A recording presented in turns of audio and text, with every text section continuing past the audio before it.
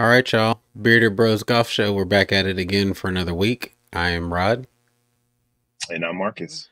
Last night I tried. I stayed up late, trying to catch the end of the LPGA event over in Malaysia, the Maybank, and Hmm. it was a really good tournament. I got killed by the weather delay. They had an hour and a half weather delay in the middle of their playoff against Celine Boutier.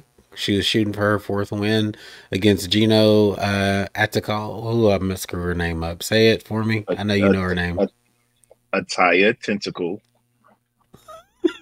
That still sounds weird. You know, Gino. We're gonna call her Gino. 9 hole playoff is what it ended up being. I think the playoff was paused after like hole number one or two. They ended up Yep. going a whole 9 holes, with Celine Boutier ending up winning her fourth tournament of the year. She was already number one in the race to the CME Globe standings going into the tournament. Lily Avu on her tail number two did not play in this, and this was a no cut event. So to me, missed opportunity there. The CME Globe is a $2 million end of the year prize.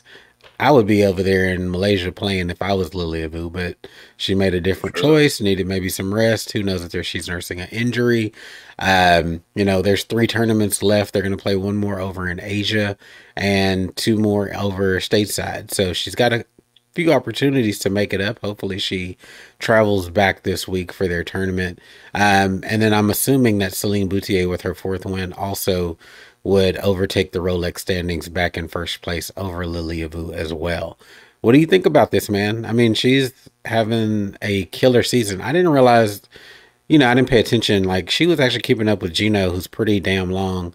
Yeah. Celine's got some length on her as well. What do you think about her game shaping up this year in 2023?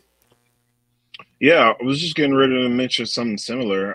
So they were in the coverage talking about how Tentacle is literally, top five in ball striking on the LPGA this tour, which is a statement in itself because everybody on the LPGA is a ball striker. So for you to be top notch in that category and y'all going, toe to toe on that, that was a really nice show. Pretty much, I caught about half of it, like the second half of it. And, Hmm. Celine BTA, she's really sneaky long. And I think it's because she plays that lower Pearson flight and then just gets the ball on the ground and lets that thing trickle out and roll out a lot more. Because, I mean, if you see her off the tee when she's playing par threes longer and stuff like that, it's nothing for her to, chop off a four hybrid from like 180 instead of, coming into the green with like a 5 iron and then chasing off and stuff like that. So she's definitely a gritty player that you always have to be, have your head on the swivel for because just like last night, she got it done somehow, some way. I mean, I was honestly just, me, I was rooting for Rosang and, Hmm. she got lapped. You shoot a 2 under round and you get lapped out on the LPGA. You start the tournament 18 or 19, you start the final round 19, get to 21 and don't even make the playoff. Like that's insanity to me on a side note. But, Yeah. Celine Boutier is gonna keep going and three matches left.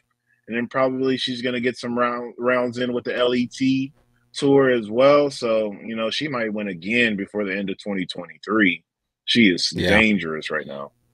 She really is. Just has the game going, has a good command of where her ball is going. So, shout out to her for just really getting it together, winning a major this year, and, seemingly, competing for the top spot in golf. And again, I'm going to sound like a broken record. We want to see people continuing to capitalize on their momentum.